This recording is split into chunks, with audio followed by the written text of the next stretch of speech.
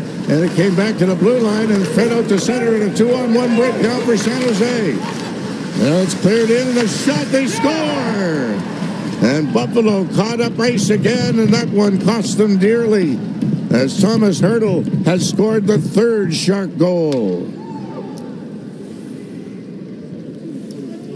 Well, Tomas Hertl coming in, he's going to be the third guy high.